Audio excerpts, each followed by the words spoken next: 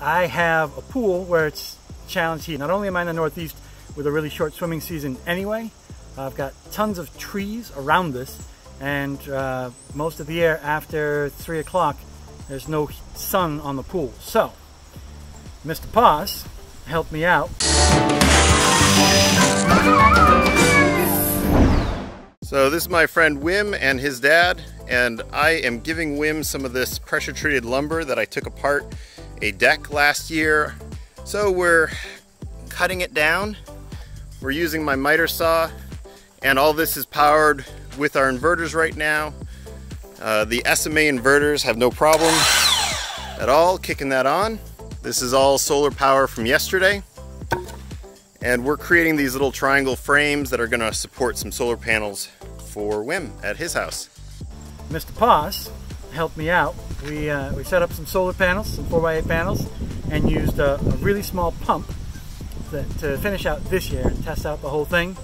And ideally, instead of the last usable week being the second week of August, I'm going to be able to extend this into September or October for basically free. A little bitty pump this year. Next year, I'll plumb it into the pump that I use regularly, which runs at a low speed during the day all the time anyway.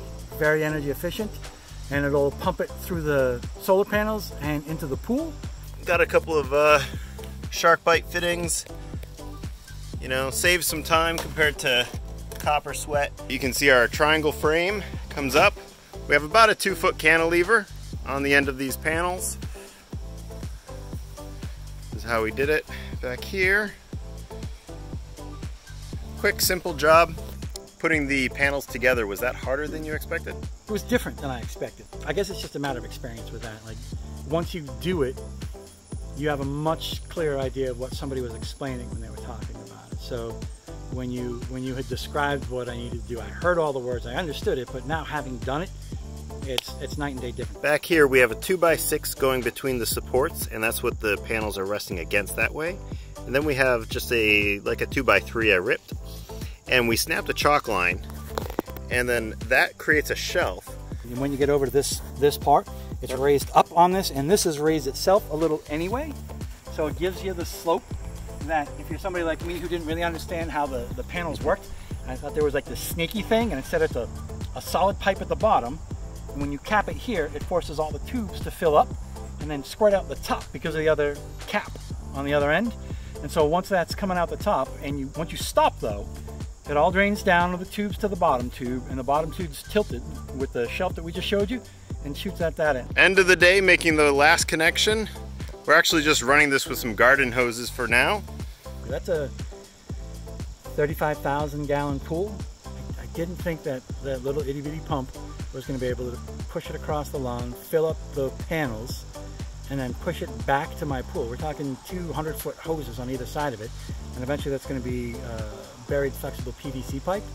But the fact that you were able to do everything with that little bitty pump, and we just tested it out, and it's the end of the day, there's almost no sunlight left, and yet the water coming out of that was already 20 degrees warmer. Everything's grand, and I have 3, maybe 4 months extra swimming season on, capping together both of the ends.